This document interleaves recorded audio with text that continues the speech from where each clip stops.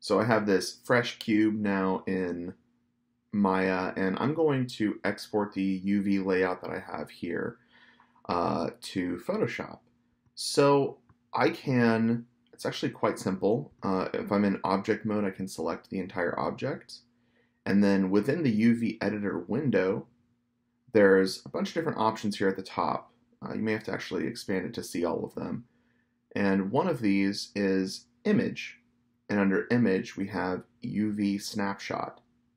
Whenever I click UV snapshot, it's going to say, okay, I'm going to export a PNG or an image of this UV layout. So it's going to give me some guidelines that I can take into Photoshop and use to actually make my file. So first thing is I want to make sure I'm putting it in a good place. This is exporting it to my desktop. I'm actually going to pop it into our project. And I like to put it into my images folder. The images folder within the project is used for things like renders and reference images and stuff like that. So I'm going to toss it into the images folder and just give it a name. I'll call it my UV snapshot for cube or something like that. We have an image format. I like to use PNG. Photoshop also works. Either one is fine, but I'll use PNG for now. PNG format, if you remember from previous classes, allows you to have transparency.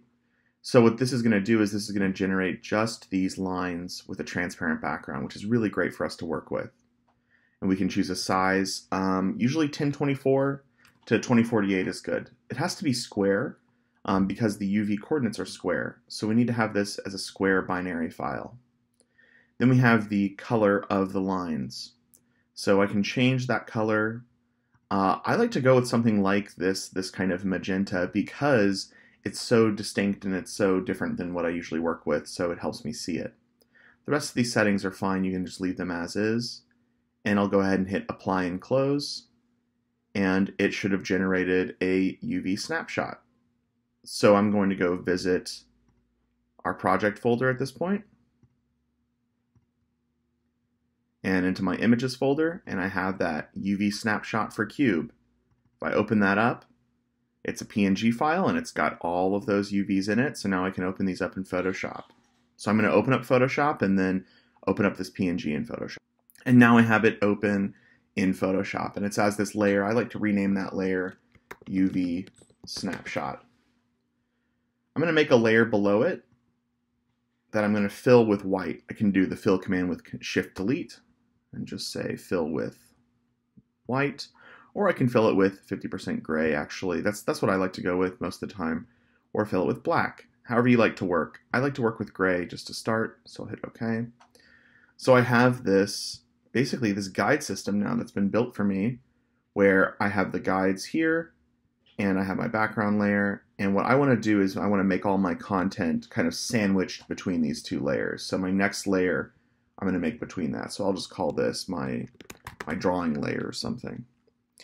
So I'm going to hit D to get my black paintbrush. I'm going to go to my brush tool, and on this new layer I'll just simply make some lines kind of going like this, and make some lines going across, and I will add, maybe I'll add like some simple color or something.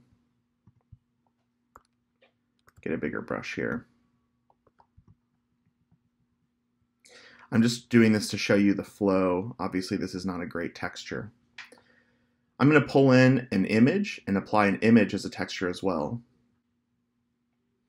So I brought this brick image into Photoshop that I can obviously scale up and down, and I'm going to have the bricks just occupy these bottom three right here.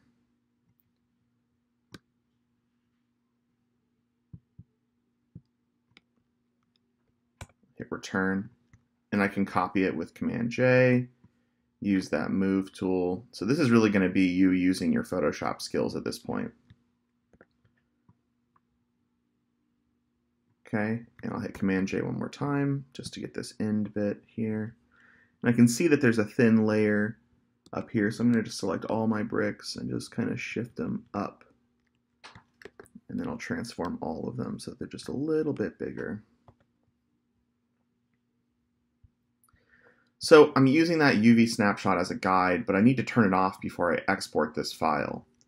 I can turn that off just by hiding it. Otherwise, whenever I actually export this, we'll have these harsh lines on the corners. So I'm just going to turn that off.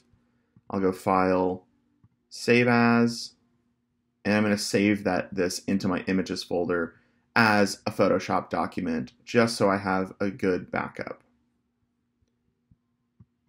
So I'll call this Texture 1 and save it. So that's saved as a backup now. Now I can save what's called a properly flattened file for 3D modeling. So I'm going to move from my images folder in my project to my source images folder. And a source images folder is where your finalized flattened textures go. That's the only thing that goes in this folder. Images is where we're saving all of our different pictures that we're using and things like that. Source images is where we're saving our finalized textures. I'm going to change my format. You can use JPEG, you can use PNG. I like to use TIFF without layers as a copy. This is kind of a traditional 3D computer graphics workflow, as we use TIFF or Targa. And I'll save it. And then I just do a little bit of compression. And I'll say OK. And now my file's saved into my project folder.